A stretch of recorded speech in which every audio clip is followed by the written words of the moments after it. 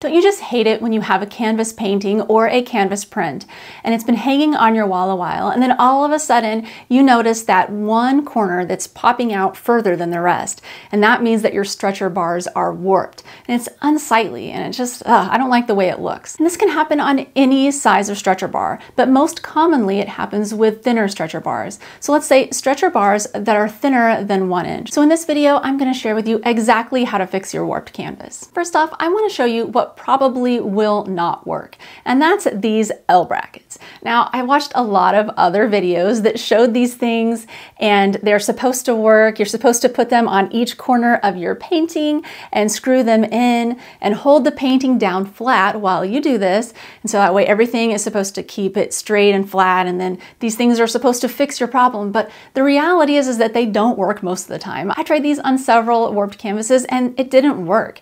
They were still warped afterward. So save your time and effort and fix them by framing them, because if you add a frame to your canvas, it will work to fix the warping every time. Plus, the added benefit is that once you frame your painting, it's going to make it look even better than it did before. I just love how canvases look framed when hanging up on the wall. You see here how my canvas is really warped, and now through the magic of video, it is framed and you can see that the warping is completely gone. It's important to note that any type of frame will work to straighten out your warped canvas, so you can use an open back frame or a floating frame. If you'd like to learn more about exactly how to frame your canvas, watch this video. All right, thank you so much for watching. See you next time.